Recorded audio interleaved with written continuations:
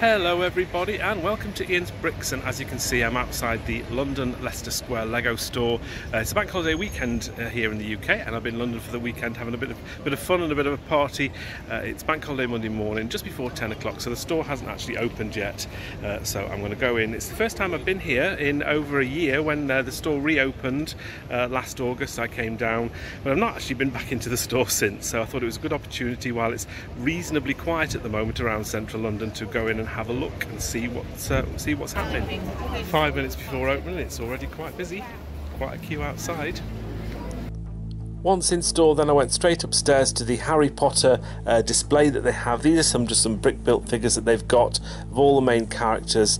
It's not all brick built, there's some facades on the back there, but the owls there you can see are brick built, as is Hermione there and all those books, and obviously Ron, Hagrid and Harry. Really fantastic display. I thought I'd get there before the crowds did. A decent pick-a-brick wall as well. There's actually two parts to the pick-a-brick wall in the London Leicester Square. They've got these sort of containers, some 2x4 tiles there. Never seen these half cone shapes in the pick-a-brick as well. These 2x1 white pieces as well. They're unusual. I'd also never seen these sort of clear trans pieces as well. Unusual bricks there to see. Some profile bricks for the 1x4 in tan and 2x1 in grey. That was pretty much it for the pick-a-brick. They also had this on display as well, some more Harry Potter stuff with Voldemort, Nagini and Bellatrix. Really good displays these. I'd love to have something like this in my own house. What do you think of it so far, Shakespeare?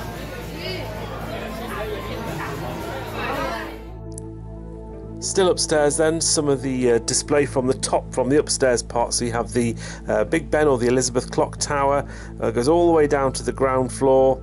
This is where the main entrance is, people still coming in, and that's the sort of the rainbow tree that they have. Really nice Harry Potter mural here on the wall as well. Some really interesting builds here. These are downstairs. This is the guard, the Queen's Guard, the King's Guard now should I say, and a policeman as well. Some of the sets I had on display, they had the Himeji Castle. I just sort of wanted to take a picture of this because it was the first time I'd seen it sort of open like that. This is the rainbow tree that they have. This is sort of very fun and funky. Not a lot of people hanging around this actually, so I was able to get quite a good look around this. I didn't notice this last time I was here a year ago, but they had this British bulldog there. That looks fantastic. And also I didn't see this last time I was here. They have this kaleidoscope with all Lego pieces in there, and you just twist this little Lego knob here and spin that round, and it does a kaleidoscope, which is very clever. I really like this Lego brick. Now this is just on a window in the corner downstairs on its own. No one really was looking at it, but I really like this. I'd love something like this. If anybody builds Lego and has got one of these spare, I'd love to have something like this. Absolutely amazing. I mean, it's never going to happen, but yeah, it's great. Upstairs again, they had plenty of these Spice Girls brick heads, still selling them for full price, $44.99. They're never going to get rid of them at that price, I'm afraid. If anybody wants one of those, there's plenty left. These are some exclusive that they have, things that they have in the Lego store, Leicester Square. This is Lester, L-E-S-T-E-R is the name of this character here. You can buy him in keyring. This is the Jazz Club, and I've never seen these sort of magnifying glasses before. I thought that was an interesting way of displaying things. I had a few of these, a few finger marks on it, but you can kind of get the idea that you can look at those models in more detail. They also had Bowser upstairs on display, and the Atari as well, side by side. That looks fantastic. I don't have this set yet, so maybe I'll get that one day.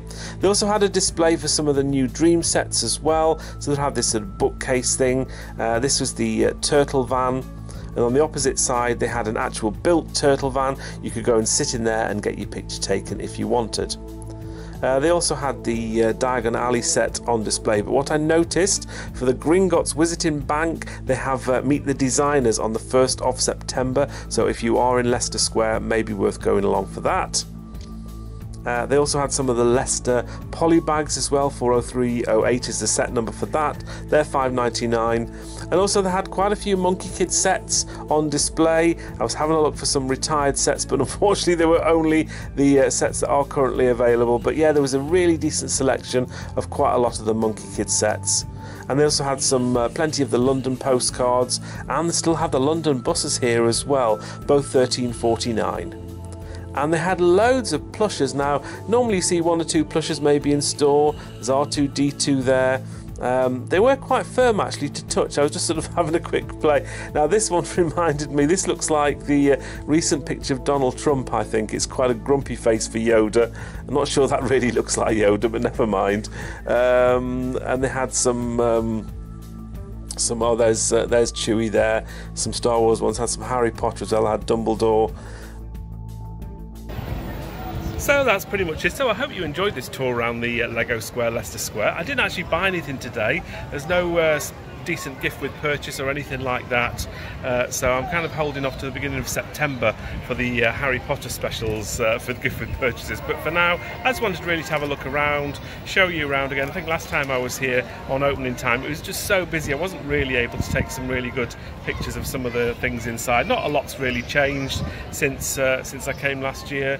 They had a sort of a little museum area at the top when I came last year. It's all been changed now, advertising the new Dream set, which is fair enough, but pretty much it's the same as it was that I saw it last time.